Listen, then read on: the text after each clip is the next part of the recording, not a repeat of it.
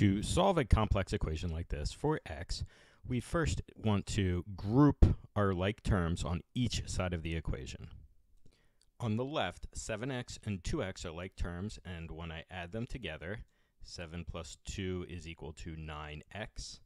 Then I'm going to put together my 8, and notice this is a minus 5, so I have to do 8 take away 5. So altogether, my left side simplifies to 9x plus 3. On the right side, 3x plus 2x gives me 5x, and 10 minus 27 is going to be minus 17. So this is going to be 5x plus negative 17, or equivalently 5x minus 17.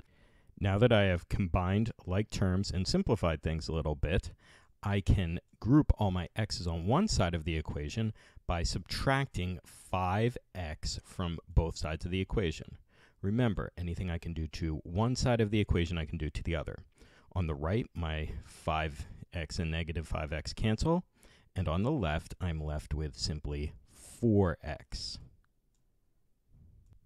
Now I can group my constant terms, my non-variable terms, on the other side of the equation by subtracting 3 from both sides. I want to get rid of it on the left. 3 minus 3 cancels out. And on the other side, I have negative 17 minus 3, which leaves me with negative 20. If I know that 4 times x is equal to negative 20, a simple division will give me the answer. Dividing by 4 on each side is going to have the effect of getting x alone. 4 over 4 is equal to 1, or equivalently just 1x. And on the other side, negative 20 divided by 4 is equal to negative 5. Therefore, for my original equation to be true, x must equal negative 5.